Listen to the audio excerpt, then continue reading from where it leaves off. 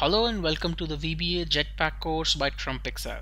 I'm Sumit Bansal, and in this video we will learn how to use do while and do until loops in VBA in Excel. So let's get started. Here I have these 10 numbers, and I will also open the VBA editor by pressing Alt F11, and here I have inserted a module 1. Now using these numbers, let me demonstrate how to use do while loop in VBA in Excel. So let's start a sub do loop, and let's first talk about the syntax. The syntax of do loop is that you start with do, then you have either while or until, and then you have the condition, then you have the statement here or the code here that you want to run, and then you end with loop. So if you want to read more about do while loop or do until loop, go here, press between in anywhere here in do and press F1. It would open the help here. I've already opened the help, so this is what it looks like. And let's go through the syntax quickly. It says do, and then I have while or until. You would use one of these keywords. It would be either do while or do until, and then I would have the condition. And when that condition is met, it would come down and execute the statements that are mentioned. And if you want, you can also exit this loop by typing exit do, and I'll show you how it works. And then finally we have loop. Similarly, you can also have do first, then the statements are executed, and then you check for the condition later with the loop. So let's go back and let's see how it works. So here I would do one thing. What I'm trying to do here is I would select this cell, and I want to select the cell below it until there is a blank cell, and as soon as it encounters a blank cell, it should stop. It should come out of the loop. So to do that, we would write the statement do while active cell dot value is not blank. So do this while this is not blank, and then here the condition or the statement would be active cell dot offset. And what I'm trying to do is I'm trying to select the next cell in the next row. I would say 1, 0 dot select, and then we would have loop here. Now let's quickly go through this do loop. I would press F8 to step into this. It comes here, it checks for this condition, it is true, it executes this, and this cursor comes here, and then it again loops back, and when I keep on doing this, you can see that this cursor is coming down. Let me quickly come to 10, and now it goes back again, it checks for 10, it's still valid, it comes here, executes this, again goes back, but now when it's here, this condition would fail, and then it would come out of the loop. So this is how you can use a do while loop. Now let's do one thing. Let's copy this part and put it with loop here. Now the difference between putting your condition with the do as compared to putting the condition with loop is that here the statement would execute at least once. So if you run this code, it would come to do, there is no condition, it would come to this statement, this would be executed, and then the condition would be checked. Earlier it would first check the condition, then go to the statement. If it's true, else it exits the loop. So let's see what I mean by this. I would again come back here. I would press Alt F11 to get into the editor mode. Oops.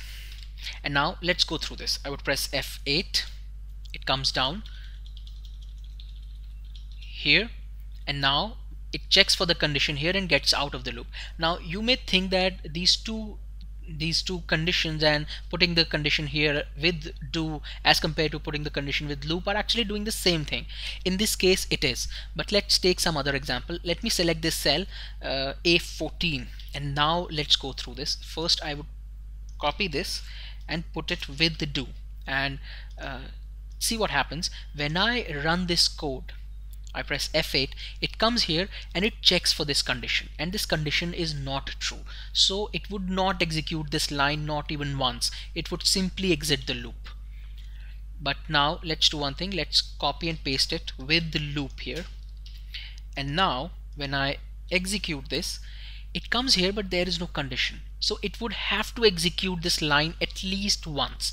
It comes to the line, it goes to A15, and then it checks for the condition. This condition is not met, so it exits the loop. So you can see the difference. While the condition was here, the statement was never executed, but in this case it is executed at least once. Now let's see how we can use exit do statement. Let's say you want to check for another condition here.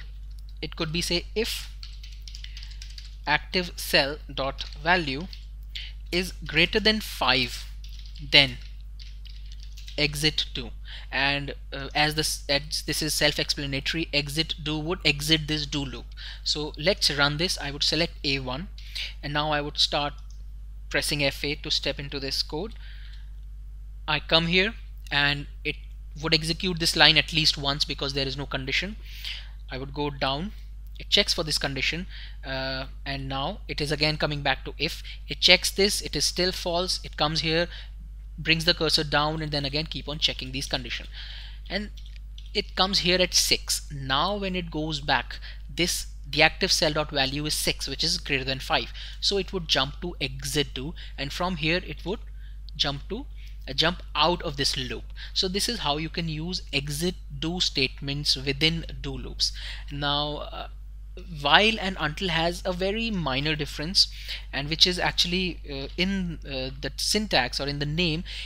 This is executed while this condition is true, but if you put until here, then it would be executed until this condition is true. Now if I run this, it would get into an infinite loop. If I delete this, it would get into an infinite loop, because if I select this cell, say, and if I run this, it would keep on running, because it says until this cell is not equal to blank, and this cell will not be equal to blank. All these cells are blank here below this. So I need to change this condition. I need to say until this is equal to blank.